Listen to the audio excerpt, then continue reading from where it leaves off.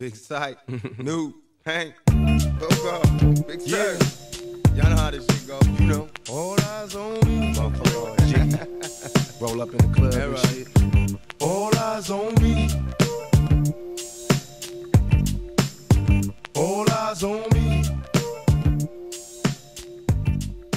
You know what? This is Kenneth Gates with MMAabsolute.com, and we're here with Scott Junk. We just got done winning here at the Jet Strap in Maui. Scott, for people who was in here, talk about the fight and how it went down. Yeah, it was a good fight. I knew it was going to be tough because I know Adam was the #1 light heavy right now in Oahu, in the younger bracket. So, and the cut for me was really the hardest part about the fight. Going from freaking 270 about 4 months ago to 205.5. It really played a toll. I could feel it. I understand why guys get so bumped in their fights at the lighter divisions. Mentally, it was one of the hardest fights I had because I had to dig through just being completely exhausted after the first round.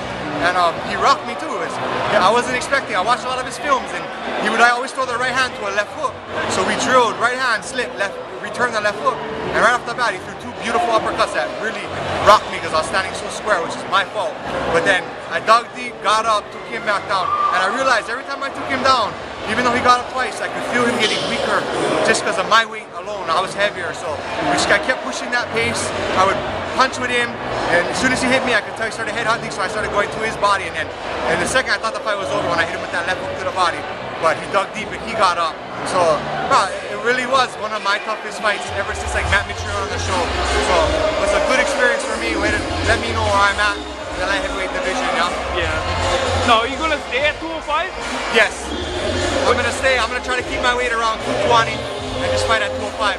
Chris Lieben and Reagan Penn helped me out a lot on this fight too, and they want me to drop to 185, but that's not gonna happen. I'm gonna stay around 225 and fight at 205 from now on.